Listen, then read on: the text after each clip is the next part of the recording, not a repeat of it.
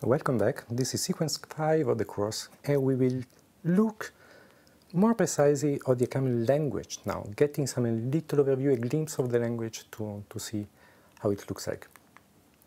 Let's take the tour. So the objective of this sequence is really just to present you some examples that showcase some of the advanced features of the Ocaml language. You remember the users told us what they like is safety because of strong typing, pattern matching, conciseness because of polymorphic typing and type inference, expressiveness from higher order functions. So let's look at some examples that show short sequences of code with these features. Little disclaimer, first of all, this is just a quick tour to give you an example and a taste of the language, so you are not expected to fully understand the example right now. Now, just carry on with us a bit. Of course, you will understand everything and much more than this at the end of the course. So, hold tight and let's go. So, let's start by meeting the list data structure. This data structure is built in Ocaml, it is predefined, you have special syntax for this. So, in particular, this square brackets, open and close, is just a representation of the empty list, and this A, colon, L, is a list that contains A as the first element and L as the rest of it. And of course, you have already seen an example where if you put elements inside the list, that's a list with a few more elements in it. Let's write a function now to sum all the elements of an integer list. How could you write this? Well, let me do it for you. So we define a function which is called sum L, sum of the element of the list, and we use what is called pattern matching to define the function by cases. We say if the list that has been given to me is empty, then the result will be 0. Else, if it is not empty and it has the shape of having a first element and the rest, then the result will be taking the first element and adding it to the result of summing the element of the rest of the list. Okay, so doesn't matter if you really don't understand what is going on, it's a very simple definition. What is really important to notice here that we did not declare any type in our code. We didn't say what is the type of A, what is the type of rest, what is the type of sum L, nothing. And yet, as soon as you hit enter here, well, the system answers you with this message. It says, thanks a lot, you defined a value which is sum L. This is actually a function that takes an integer list and returns an integer. Okay. So the Ocaml type checker has inferred for us the good type of this program for free. We had nothing to do. And these types, which are inferred by the compiler, are actually computed and enforced at compile time, not at execution time. Let's see an example. For example, if I use this sumL function to sum the element of the list that contains 1, 2, and 3, where the compiler computes the result and says, yes, the result is an integer and its value is 6. That's correct. But let's make on purpose a mistake. Okay, now I'm going to apply this function that should work only on integer list. I try to cheat the system and pass it not an integer list, but a list of strings that contain integers. Let's see what happens. Well, the system answers by saying, stop, there is an error. This particular expression here is a string, but we were expecting an integer. Why? Because SumL is waiting for an integer list. I found the list, but not of integers, of strings, so this is an error. And no code was executed up to now. This is just during the compilation phase. During the compilation, the types are checked. And actually, this is a very small example, you will see this more in details later on, of a fantastic property which was defined by Robin Milner for the ML class of languages.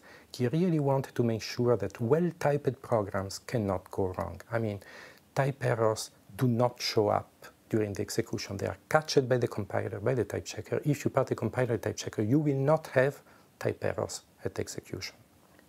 Well, so we have written our nice function, SumL, that sums up the element of the list. But if you look at the code, actually, I mean, this 0 here and plus there, well, they can be just parameter of the function, just keeping the same structure of the function here. So let's try to turn them into parameters and see what happens. So I will rewrite the function, give it a new name. Let's call it fold now. It has 2 extra parameters, op, which will play the role of this plus operator here, and E, which is play the role of the result returned for the empty list. Okay, so it's again definition of the function. It is defined by cases. On the empty list, instead of 0, I will return this e here. And on the non-empty list here, you remember here I was taking a plus the result of recursive call of the function. Here I will apply the operator op to a and the result of the recursive call. Okay, so basically it is exactly the same structure of the function, but I have turned op and e into parameter of the new function fold. But again, here we did not declare any type in our code. We didn't say what is a type of fold, didn't say what is a type of op, didn't say what is a type of e.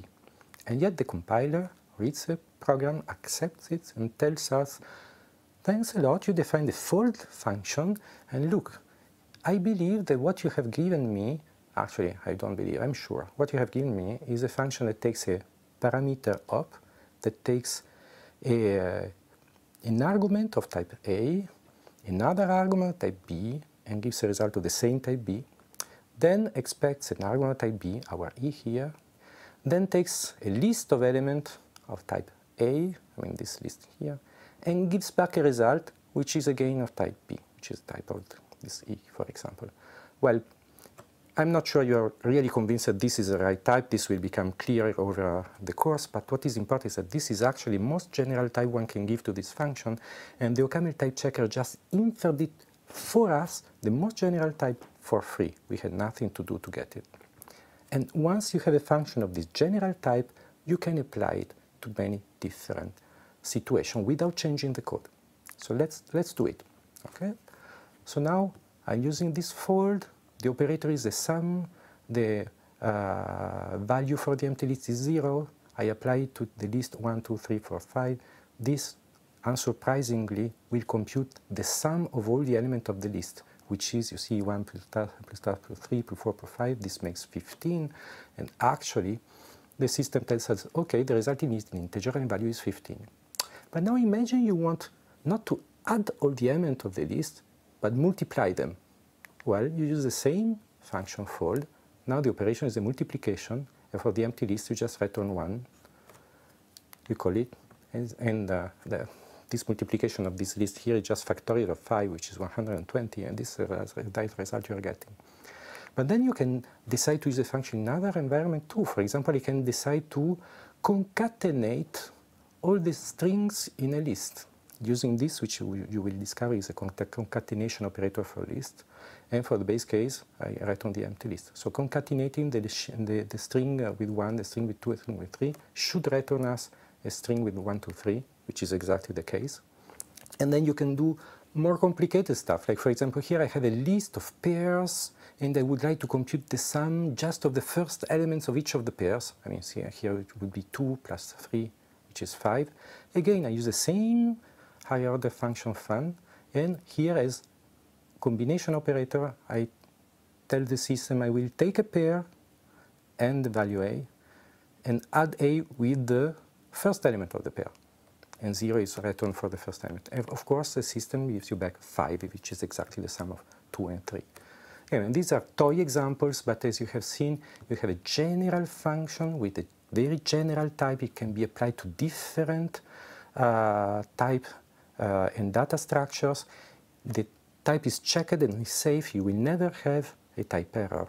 And it provides big flexibility. You have written your code once, and you specialize it to different situations without need of using any kind of boilerplate.